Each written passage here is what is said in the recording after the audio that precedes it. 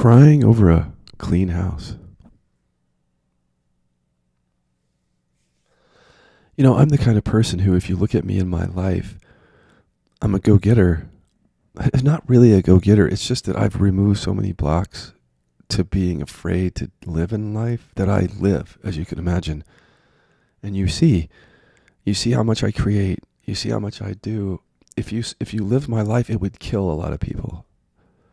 I have an abundant amount of energy, just vast amounts of energy. I never tire. I don't like at the end of the day go, oh, I've had a hard day. I don't wake up in the morning and go, whew, I got a lot ahead of me. There's just presence, and I do because I love it. And, you know, of course, I've had some embodiment to do through, and by the way, all that stuff that I just said is all play to me. Everything that people would call work is not at all that for me. I don't experience work. I don't experience challenges, except for a few things I'm going to talk about. I don't experience challenges in doing and living. I just don't experience them anymore. Not really. I found my groove. I know who I love. I know what I want. That's the process, or that's the result of this work. So, but you know, when you really know yourself, you can look at, in this work, as you guys know, you can look at certain things that arise and you'll go, why is that there?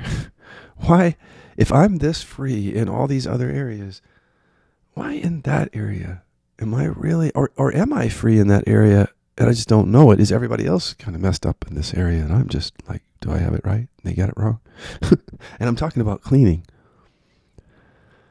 I just did not understand this. This is one of the most unconscious programs that I've ever had. I did not understand it.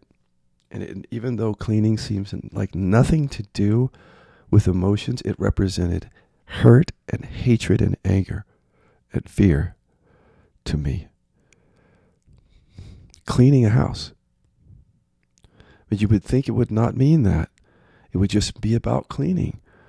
But it wasn't. It was a really deeply emotional thing.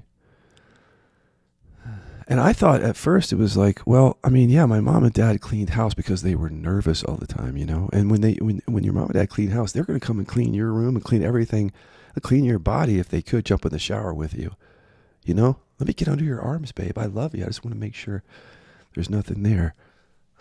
Hate to see that happen. My boy gets dirty. No, they didn't follow me into the shower. But, well, let me just tell you what it is. Now that I know, from a very early age, my mom and dad cleaning became a symbol in my consciousness for this is what people do when they hate each other. This is what they do. This is how they cope with hating each other when they have to live in the same house. Does that mean all of the cleaning that they did just came from hatred? I'm not saying that. I'm saying that this is definitely how my mom and dad coped with emotion. And it would just be like, it's like the Stepford Wives. It was Stepford mom and dad, you know. Great people, by the way. I mean, when you meet them. But really deep emotional issues. Both just cleaning like crazy, in a way that doesn't even look healthy, you know, that kind of cleaning. But you just go along with it anyway. You know what I mean? Like the house is clean, but fucking everybody's anxious all the time. To make that happen, everybody has to be really anxious around cleaning. So it was just an emotional issue. As soon as I was born, the whole thing was. I didn't understand it, you know. Why are mom and dad like this? But this is your whole reality. You don't know that they're like a mom and dad who are lazy, who won't pick up after their socks. I don't even know if that exists when I'm a kid. In my reality, this is what a mom and dad is. So I just download that. And I download a few things around cleaning. And they are that basically in a household, if people are cleaning a lot, they fucking hate each other. To me, that's truth. You know, like that, my program told me that's not just programming. That's just true. Because why else would you do it all the time? Why wouldn't you connect with each other if you love each other? See? But if we're constantly cleaning, something's going on. Or constantly not cleaning. The flip side, that was me for a long time, just not cleaning. And that's like a very specific behavior that has just as much unconsciousness on it as always cleaning. And when you come down to it, it's often about getting love and staying safe. It has nothing to do with cleaning.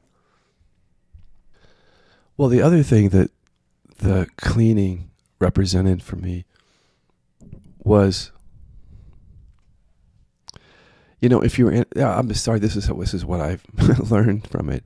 I've learned that if people are cleaning, they don't love each other. Like if that's what they're doing together, they're trying to hide from each other. They don't like each other, and it's all for appearances. And appearances are what matters. That's what I learned from cleaning, watching my mom and dad clean. Only appearances matter. Emotions don't matter. Humans, like real important human things, don't really matter as much as getting the house fucking clean. And I say fucking so that you can understand that as a peacemaker kid, I was actually raging at this. Raging at this. This is why I couldn't clean. I thought it was because I was enlightened. Yeah. Because Eckhart, I think, said that or something. Or somebody said that about Eckhart. He doesn't bother cleaning because he doesn't... What would be the point? I think all that shit is so ridiculous. If we're going to say that sitting around and doing nothing and being lazy and not cleaning and taking care of anything is enlightenment, first of all, who would want it? And secondly, it's not enlightenment, it's conditioning. Because that's what I keep saying, guys. There's no one single way of how we're going to show up. Because some of us were conditioned in the negative. In other words, conditioned not to do something. And then some of us are conditioned to do that thing. But it's conditioning either way. It really doesn't matter. So we can't look at somebody who's enlightened would always be clean or would always be dirty. Because to even say that, you would have to not even take into consideration their actual programming. You'd just be saying some cookie cutter thing about people. If you went deeper, you would find maybe that somebody had an obsession with cleaning their whole life because of anxiety. And when they went deep and woke up to awareness and then did this work, they might find much more balance, and they don't feel focused on that at all. And they understood that came from fear. And their house just might be dirty every now and then. But does that mean that they're not as clear or as enlightened or healed? This doesn't mean that. See, and if we judge people from where we sit, what they're doing, trying to understand, is this clear behavior, then we miss out. We are totally in the dark, is what I'm saying. Because we just don't know how freedom is going to look until it comes. And it might look like, hey, I don't need to clean the house. Or I have a really clean house. But that might not have anything to do with the freedom. It could just be conditioning, is what I'm saying. And until you deal with the unconscious repression conditioning, whatever you're doing is coming from trauma. Cleaning or not cleaning. Because we learn all of this from our parents, and it involves emotional issues, even if we're not aware of it. Well, let me fill in a few details. Through the years, I had conditioning that made me believe that people who were really busy, go-getters in the world, like just busy, doing stuff, getting stuff done, nervously, like my parents, were also just equally unconscious. So if somebody's active in the world, in other words, like my parents were active in my house, doing stuff to make the world better, to make their lives better, to make money, to accomplish stuff, to do anything like that, I just assumed it was ego. Because that's what it was in my parents. Like, it looks really good on the surface, what you're doing, cleaning the house. And everybody else thinks it makes you look like everything is okay, but everything is not okay. And I know it, and you know it. no matter how much you clean, it doesn't make everything okay. And that's how I grew up, though, thinking that people who were cleaning and working hard, like my dad, and taking care of everything, that they're basically lost. Because that's my parents were lost. And from the outside, it looked like they were successful, you know, got a business, a house, cars, children. Yeah, looks good. House is clean. The outside's immaculate. Lawn's always mowed. Nobody's looking at us like anything is happening here. There's no pain here.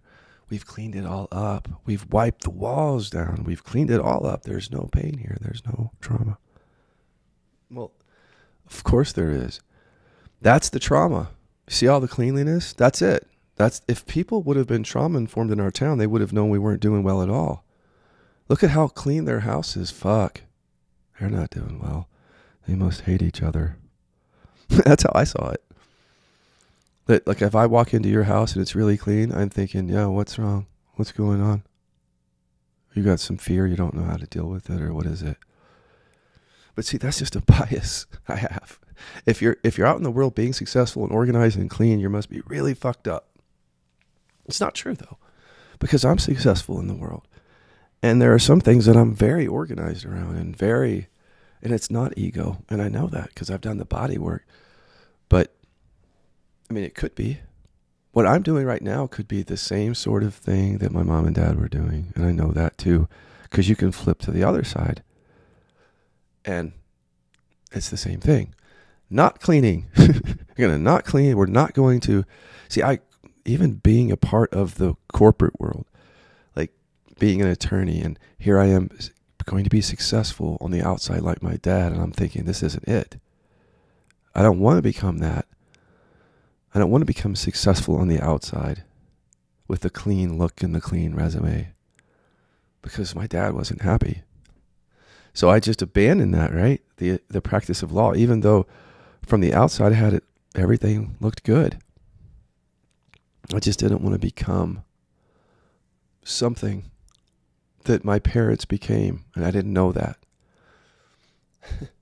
You know how you rebel against your parents too? In so many ways I did as an adult. Like, I'm not going to clean my house. Fuck that. Because it represents disconnection. But I didn't know that.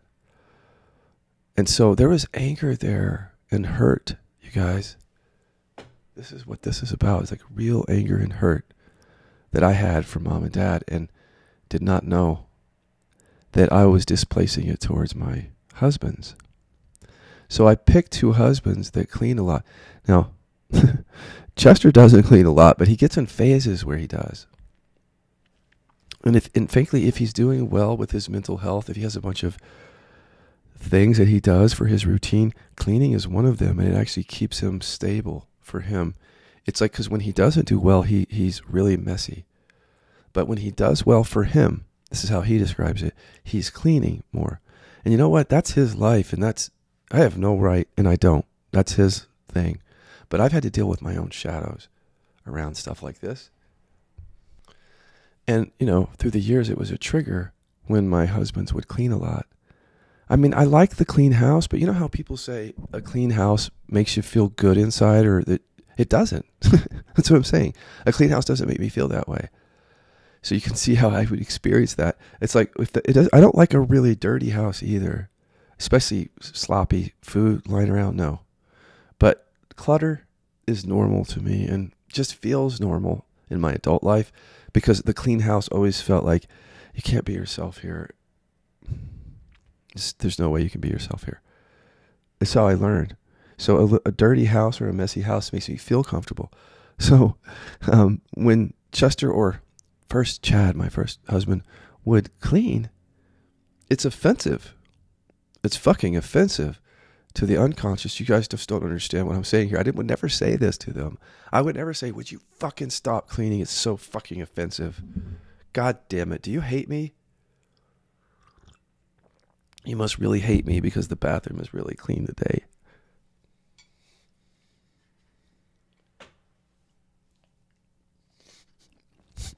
This was all unconscious, guys, I'm telling you. So look, if you're someone who has habits around cleanliness or uncleanliness, this is what I'm talking about. It's much more emotional than we think. Most likely. But we all have a different story. So that's just it. And those were arguments, you know? You're cleaning the house. I don't even know why I'm upset with you. I mean, I can't make it about the cleaning. That looks ridiculously childish. My God, you clean the house and I'm mad at you for that. I can't say that. So it's like there's something going on in the unconscious around it, and I can't get to it. And so I start picking fights with them for other reasons that have nothing to do with the clean house. Or that it's somewhat to do with it, but it's not about that, you know? Like the dishwasher. I won't mind fighting with my first husband on the dishwasher because he always had to have it a certain way. And that I'd pick that fight. That's a fight I can pick. I'm telling you, this is my ego. But the way I would pick the fight would never get angry. Just go quiet and, oh, you want me to do it that way? Well, I don't want to do it that way, but I'm not going to argue with you. So I'm just going to do it my way and not argue with you and then piss you off every single day because I can't be emotionally honest. Piss you off. You just want the dishwasher done a certain way. When I look back at my first husband, he had his own stuff. It was innocent, you know. He just wanted the dishwasher done a certain way. It's so innocent. But it represented hatred and fucking terror to me. I'm telling you. Because it represents mom and dad don't love me. They don't love themselves and this house is cold.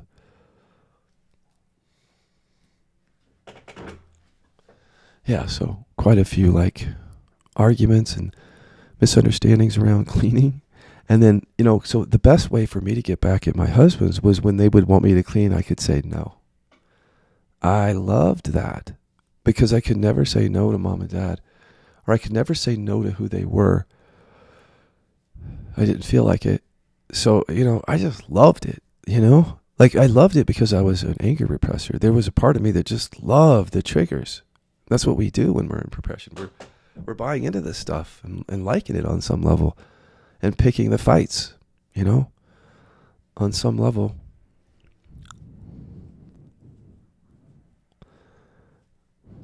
I couldn't articulate it. This is what makes me cry because with my first husband, I couldn't articulate it. And I feel sorry for him or for any human being who's on the receiving end of a bunch of shit, but nobody's articulating it to them. It's sad. In your own relationship today, feel that. I'm crying for all of us. Simple articulation of emotions changes everything and frees human beings, and we don't know it. We can't do it. Simple articulation of basic emotions. I'm angry. I'm angry at my mom and dad. That's why I'm getting upset at you around cleaning. It has nothing to do with you. I'm fucking pissed at my dad. They never loved me. They never loved each other. They couldn't show it to me enough. All they showed me was a clean house. That's all you're showing me, and I'm angry at you. It has nothing to do with you. Couldn't be that honest.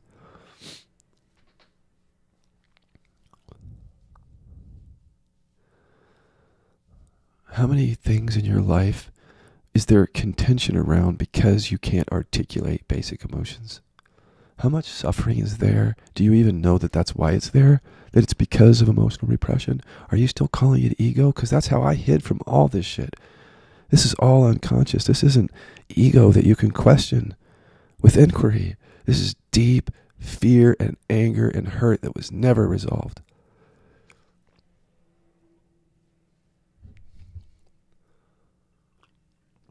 Until this work. And so now it's a different game. It's like when I see my baby cleaning, oh, I know he's in pain.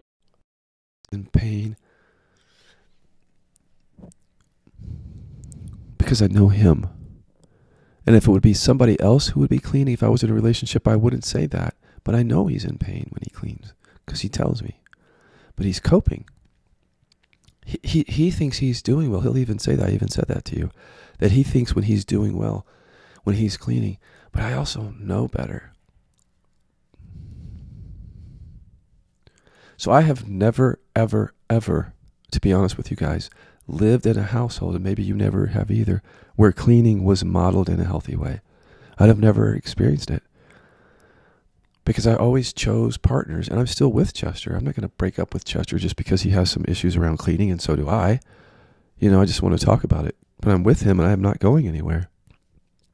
And so I still have the experience of I've not had a household in which cleaning was modeled in a healthy way.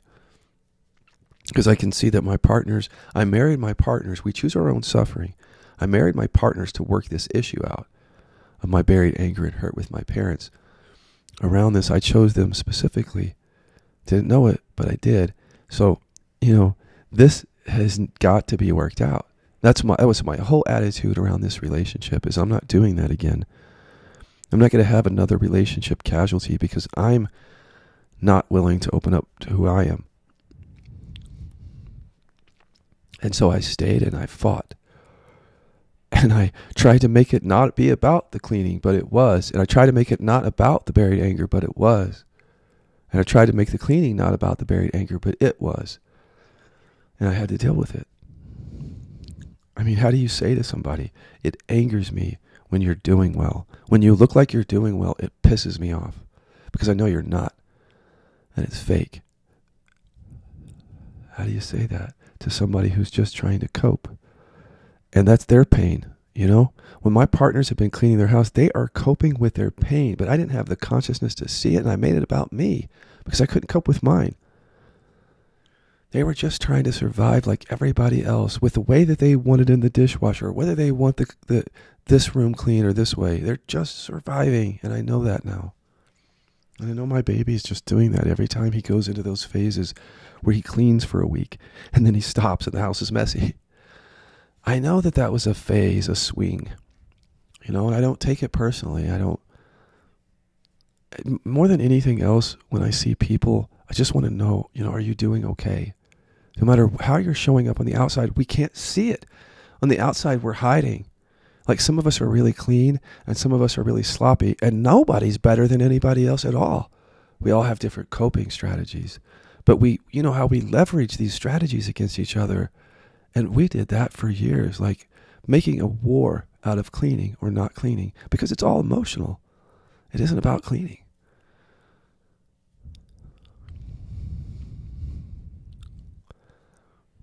It's not about cleaning. It's not about money. Whatever the issue is in your life, it's not about that. And you just don't know it yet. It's about the emotions that you've buried. Wherever your suffering is, that's what it's about. It's just hiding from us. It hides in overachievement even. Like,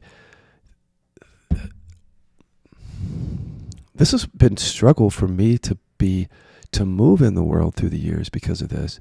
Because the other thing is my dad was a successful businessman, and so was my mother.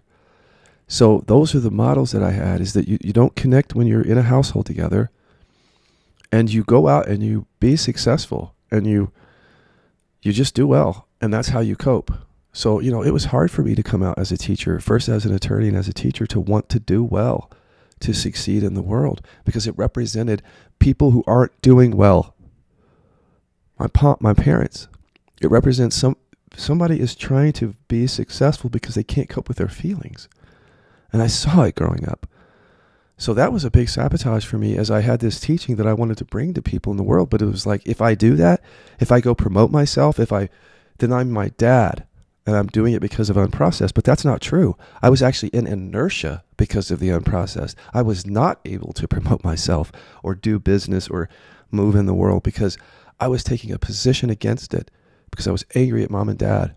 And I had just shadowed all that out to everybody who was acting in any way, cleaning, being successful, being whatever. It all represented to me dysfunction.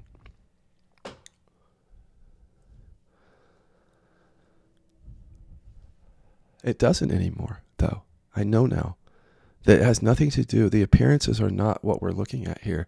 We have to look at the emotional landscape of every human being to see why they do the things they do, what's driving them. We can't look at the appearances because we'll fool each other every time in these shadows. It's so easy to be self-righteous in your shadows. Why do you clean so much? Are you anxious?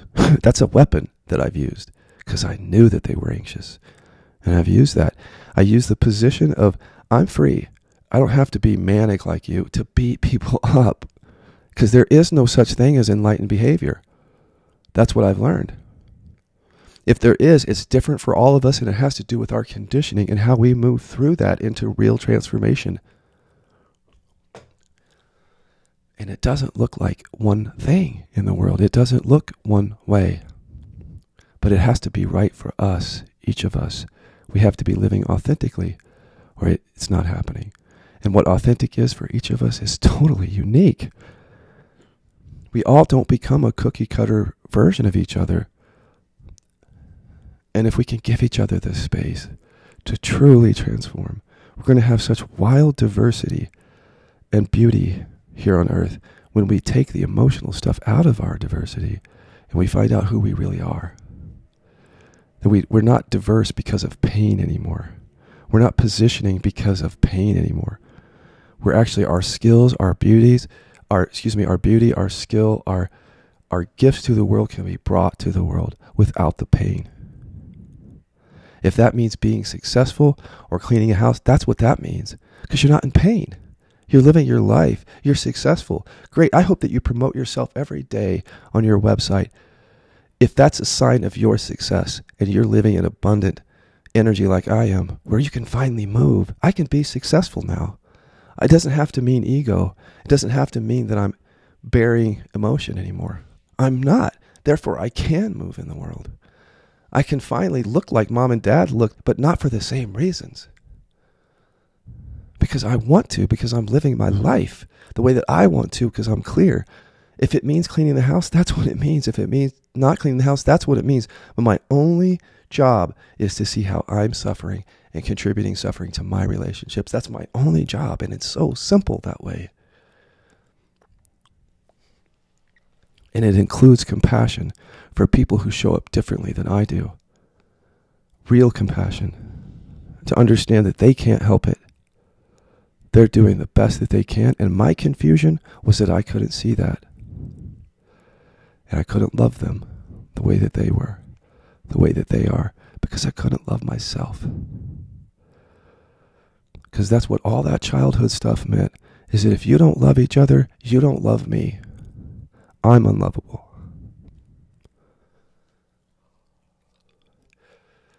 And that had nothing to do with my parents, ultimately.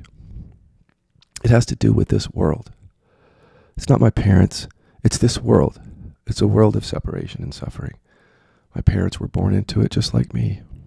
They did the best that they could, just like me. Just like you.